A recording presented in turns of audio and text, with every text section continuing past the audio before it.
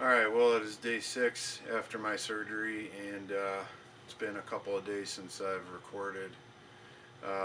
Been feeling a little under the weather, as to be expected, but today we're going to show a clip of my bandages coming off. So just a little warning, if you're a little queasy in the stomach, you might not like seeing this. We'll show that clip in just a minute.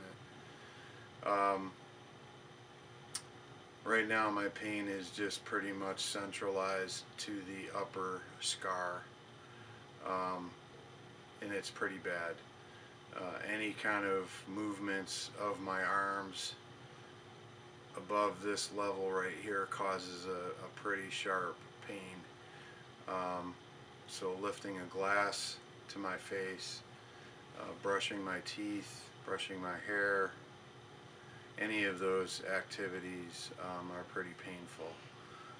We're going to pause it real quick, and I'm going to get the controller for the unit, and I'll show you all what that's all about. Alright, we're back. I do have the two pieces of equipment that I wanted. Those of you that are considering getting the spinal cord stimulator, there's basically three manufacturers. There's Boston Scientific, there's St. Jude, and Medtronic. A lot of times it's your doctor's preference of what they like to use, but the bottom line is that you do have a choice. One of the things that I have found out is that it's very important to have a good rep. Whichever manufacturer your doctor decides to use, I highly recommend you ask to make contact with the rep before you schedule the surgery. They should be more than willing to meet with you, because you are going to see this person quite often, especially if you're having issues of the coverage of the machine. They're going to need to reprogram it. There was a time where I saw my rep several times in 1 month. I have a fantastic rep, and been very blessed to have someone who is so willing to help me out in any way that they can. So I really recommend that you do research on the different manufacturers, and whichever manufacturer, again, that your doctor is choosing to use, make contact with the local rep that will be there in your surgery, and also will be the one to follow up with you. Because if it's someone that you don't seem to hit it off with or care for very much, it will affect you down the road. Now, this is the remote that comes with the unit that I have. Don't lose this. If you lose it, your insurance will not pay for it, and they are about $1,200 to replace. And you have the ability to change the intensity and to change to the different programs. You can have a tapping, a sine wave type of a sensation, so that's the remote. This is the charging unit. This charges through your skin. It also comes with a belt. When this itself has a charger, and when it's charged, you turn it on, and you're going to hear a beeping sound. What happens is you put that over your skin in the area where the battery is, and when this makes contact with metal, well, I guess that's not working. There we go. Once it makes contact with the battery, it stops beeping, and then you know that that you are getting a charge.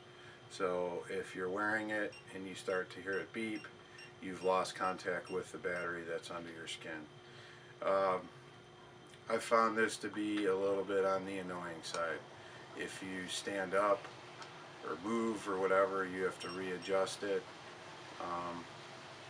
and just plan on getting into a comfortable position, sit down, watch a movie, because it takes a few hours to charge.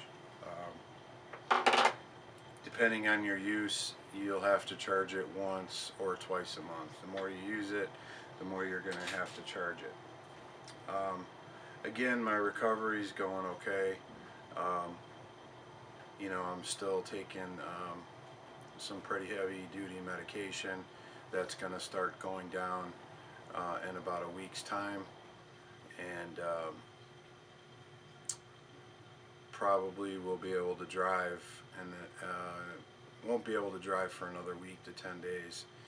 But anything involving lifting my hands up is pretty painful.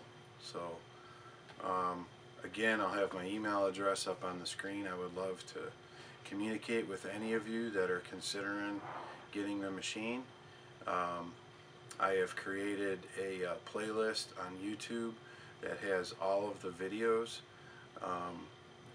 If you haven't seen the other 4, and I'm going to continue to make these as often as possible as I go through the recovery process.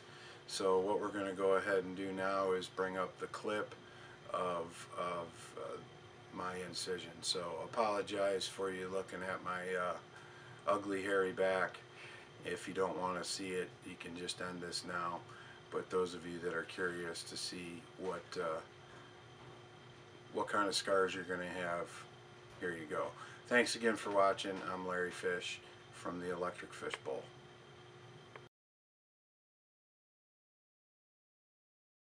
At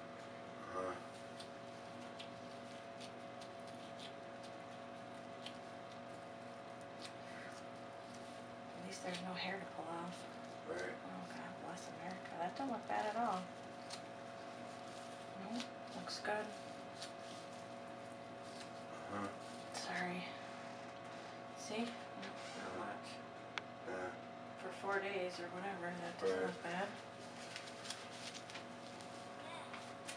So that is where the laminotomy was, and this is the battery placement.